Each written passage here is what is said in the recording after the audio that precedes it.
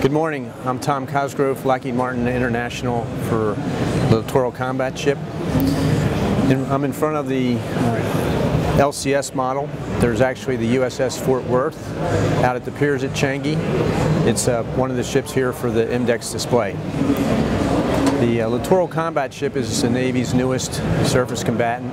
It's part of a 52-ship class. The platform is 118 meters in length, very shallow draft at just over 4 meters, and it has a modular system for mission packages. What that means is it has some core combat systems and communications equipment, and then mission modules come on board the ship to support the mission areas.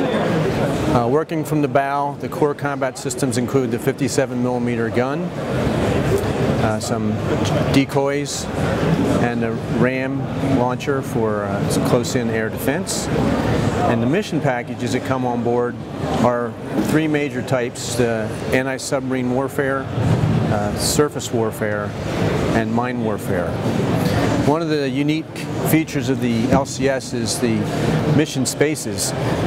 In the stern, you have a stern ramp which articulates down into the water and allows you to safely and efficiently launch 11-meter rib boats and other equipment that come on board with the mission packages. The space is about 40% of the below-deck space is open to support the mission package embarkment.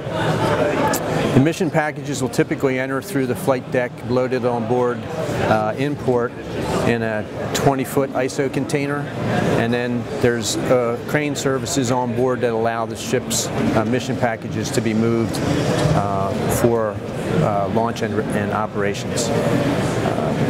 Overall, the ship itself is here, the USS Fort Worth is here for a 16th month deployment.